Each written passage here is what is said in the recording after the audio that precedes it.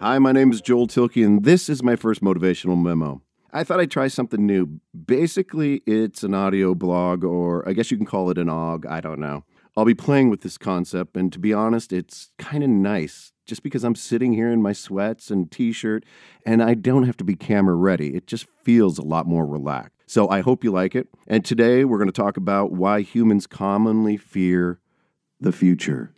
We've all experienced fear of the unknown or the future, whether it's a presentation next week at work, or fear of losing your job, or a relationship. The list, it can go on and on. When there's fear of the future, the human mind can't distinguish between real or perceived danger. As a result, our mind kicks into this protective mode, better known as the fight or flight response. It's an unconscious response, but it's real all the same to us. Our body and mind can't distinguish. So in severe cases, this response can cause panic attacks, but for most people, it causes severe to mild anxiety, that nagging thing that you can't quite see. There's a chemical reaction that's happening because the mind can't identify the danger. So for example, let's use job security or fear of losing your job.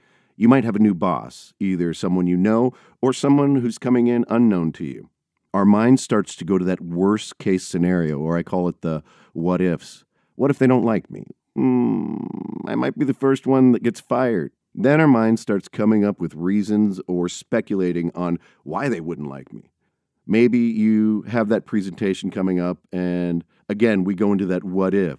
What if I freeze or look stupid, or my lip does that weird thing when I'm nervous?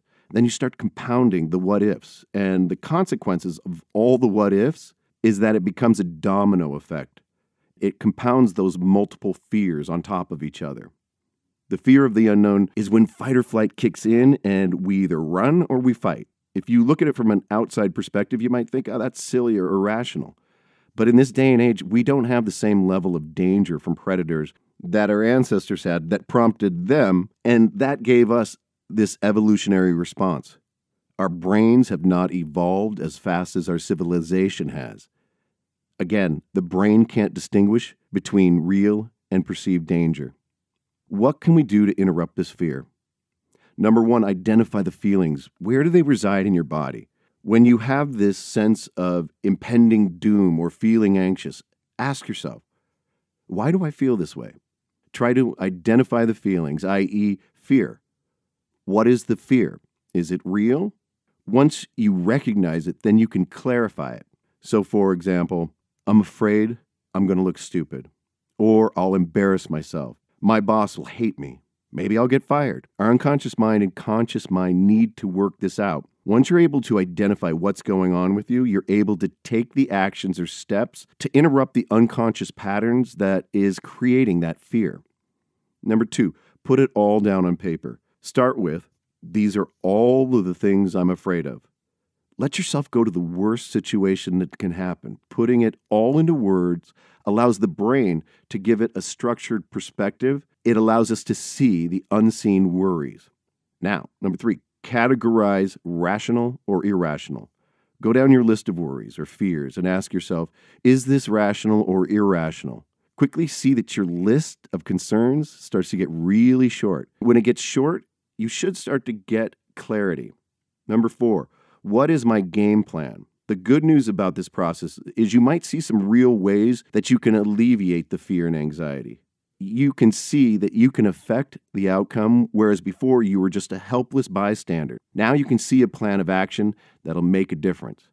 Number five, take charge of the future. The best way to empower yourself is to take control of the process and don't leave anything to chance. You've identified what's important, so you can now concentrate on your goals and see where potential obstacles might be that are in the way of you achieving that outcome desire.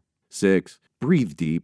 Now that you understand what's causing the fear of the future, you can relieve the anxiety and stress by connecting to what's underneath it all. It could be as simple as taking 5 to 10 minutes to yourself, sit there quietly, and connect to your breath. You can do that throughout the day. If you notice, we don't breathe deep. Most of us take these short, shallow breaths that can lead to anxiety just in itself because it models the fight or flight response. Now, you can look more into diaphragmatic breathing. I have a process for it, but it's out there on the internet. Next step, visualize your future. A visualization is a potent tool for success. You can combine this with your deep breathing if you wish. There's a reason that top athletes and performers use visualization as a standard practice. It allows you to practice the outcome that you desire. You can do this on your own just by getting comfortable, closing your eyes, and finding that deep, rhythmic breath. Then in your mind, go through the future event. Practice the outcome that you want.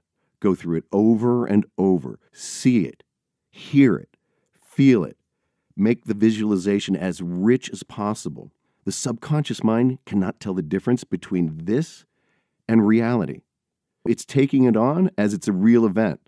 If you have trouble settling in or finding yourself too distracted, there's a lot of great guided hypnosis programs that are downloadable. They're designed to help you with relieving fear and anxiety, while also working with you at the subconscious level to change your limiting beliefs, replacing them with empowering ones, leaving you focused and relaxed. There is no right road to eliminating that fear of the future, but there are many empowering roads that lead you to your desired future.